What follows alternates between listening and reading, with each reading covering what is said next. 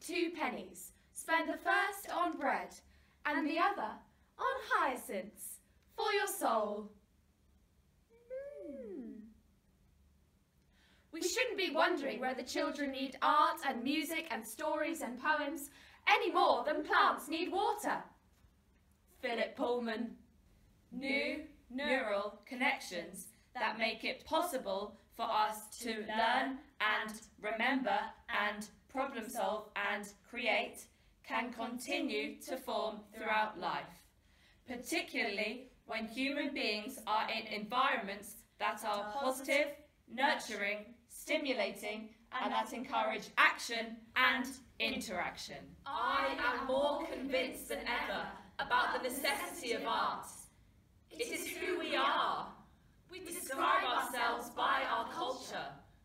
Without that, we're nothing.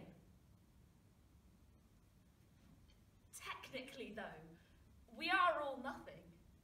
We are stardust, collections of particles, of atoms which happened to collide in such a way that life was formed, the chances of which were infinitesimally small. But that's not art, that's science! No, wait.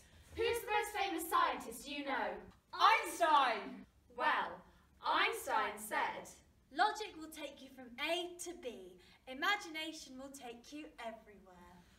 when Steve Jobs launched the iPad 2 in 2011, he said, "It is in Apple's DNA that technology alone is not enough.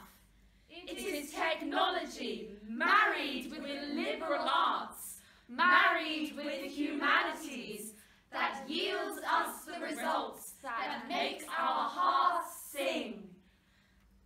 And he gave us Siri. What's up, Siri? I'm practicing being more helpful. I'd just like to help against the Einstein Bell-Rosen paradox. Oh well, guess I'll try again yesterday. The arts have been an inseparable part of the human journey. We depend on the arts to carry us towards the fullness of our humanity. The arts make us human. This stage is 7 metres long, 3 metres high and 6 metres deep.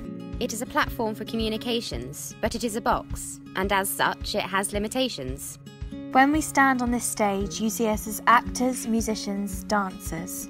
But outside the box, in the real world, the things we do and say every day, those are art too. And whatever boxes we leave, art won't be left behind. We must never be afraid to create art.